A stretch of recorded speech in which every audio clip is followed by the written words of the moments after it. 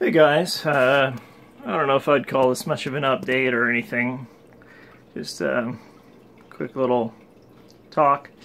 I went out to take the dogs out, go for a walk, patrol the neighborhood Friday night. And I meet an Ecuadorian friend of mine. Lives a little bit bare hair in my beard. Since or am I getting gray? I don't know. Anyway, well, actually the daughter of an Ecuadorian friend that I have, and you know, they've been through Chavez and then through political instability they're following, through corruption, and also the fact that the Ecuadorian currency is closely tied to oil.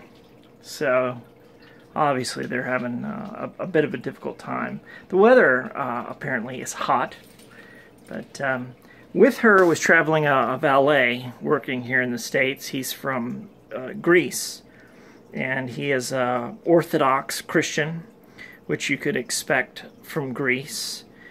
And he wondered to me aloud as we began to talk why the Greek Orthodox Christians were not attacked as the Muslims moved through their country. Historically speaking, the Muslims in all of their crusades, and yes, there have been Muslim crusades against Christians that are not very well documented. What many people call the Dark Ages is the Middle Ages, the fall of Rome after the Visigoths sacked Rome. Yeah, there was a major push by the Muslims that went all the way up into Spain. Do you ever wonder why Ferdinand and Isabella of Spain killed absolutely everyone that was not a Catholic? Because of the Moors and the Muslims. And you look at the Muslims now in Spain, the Muslims now in France and in Sweden, and you're seeing that same type of pushback. The culture, a theocracy, it's not just a theocracy, but a fanatical theocracy. Okay, so it's a totalitarian wing of a religious bent. So fanatical theocracy, and they'll operate inside and outside of borders. But to this Greek's point, he said that I am an Orthodox Christian, which is essentially what all the Russians ascribe to as well. You have to understand that Greece sits right next to Turkey, and Greece was about to pivot to Russia.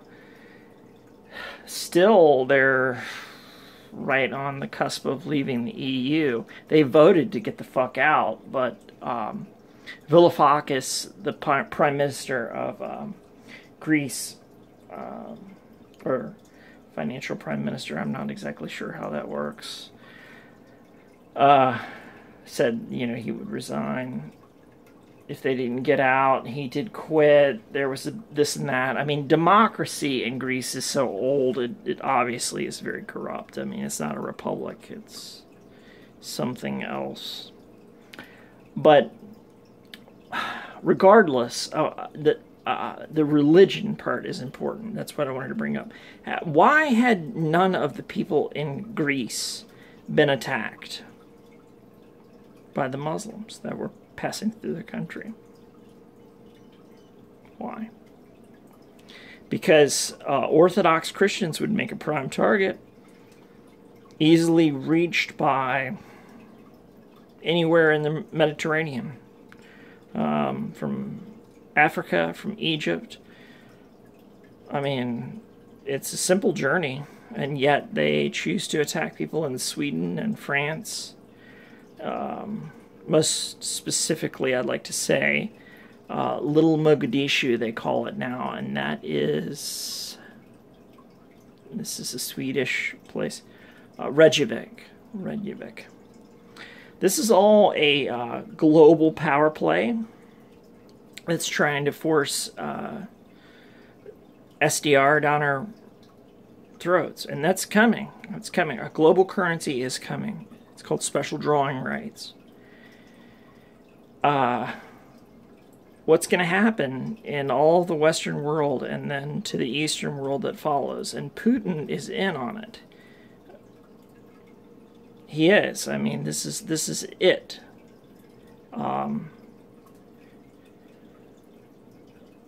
Essentially, the currencies are going to collapse. What they were trying to do is provoke war, like they've done in World War One, right?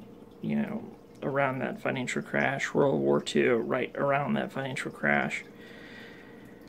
World War III, right around the financial crash, to distract the people in order to get them to blame another national thing and get them to accept the same rigmarole, the same game. So few can control the many. So SDR is a basket of currencies that create a world currency. You'll still see the dollar in use, but the dollar will become more of something like the peso. You just won't have the international recognition because things won't be bought in dollars. Gold won't be traded in dollars. Oil won't be traded in dollars. They talk so much about petrodollar. It's all going to be SDR, special drawing rights. The IMF dictates the interest rates on that. You're talking about a Federal Reserve Bank on steroids.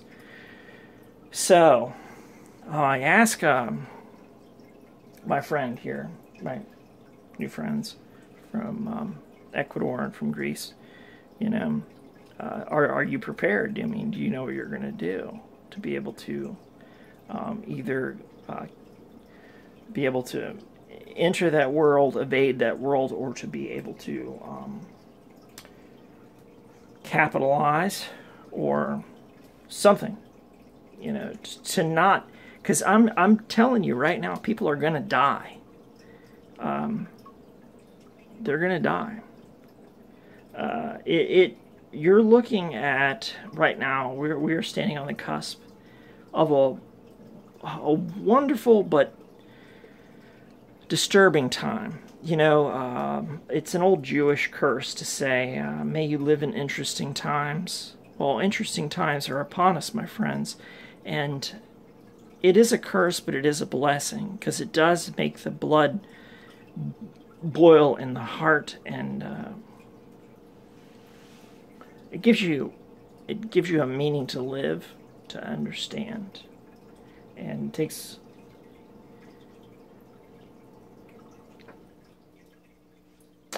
It's going to take quite a bit, and I have some solutions, but they need to be worked out a little bit.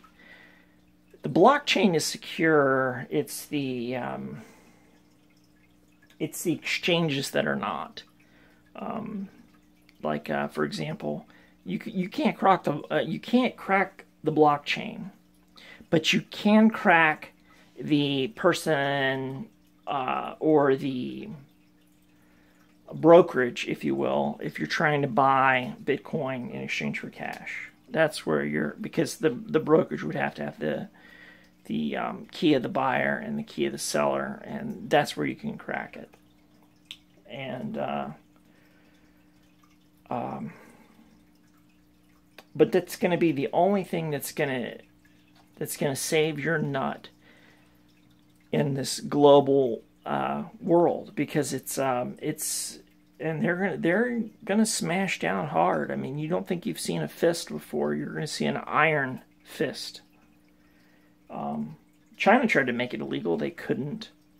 I mean, look at the Silk Road. I mean, Ross got away with $1.2 billion.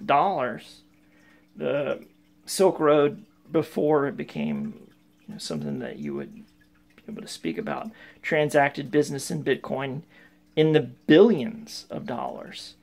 So we know it's a stable platform because it's the one that crackers, hackers, and criminals use, because it is untraceable.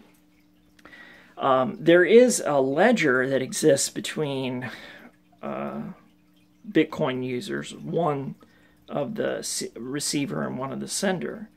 But to be able to go to backtrack through all that,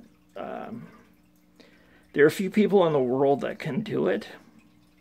So that's the difference between Ethereum and Bitcoin. Ethereum is a little bit more anonymous than Bitcoin. It keeps things in a ledger. And quite personally, quite frankly, I don't want to see criminals flourish. You know, hackers or black hat hackers get into our monetary systems like they have in our banking systems. But I digress. Yeah, the Ecuadorians are with us. The Greeks are with us. The Russians are with us. The Syrians are with us. The British are with us. This is not a. This is not a nationalistic thing. You guys, I mean, if you're a nationalist, then you are confining yourself to the divide and conquer. You are already playing into the globalist game. The globalists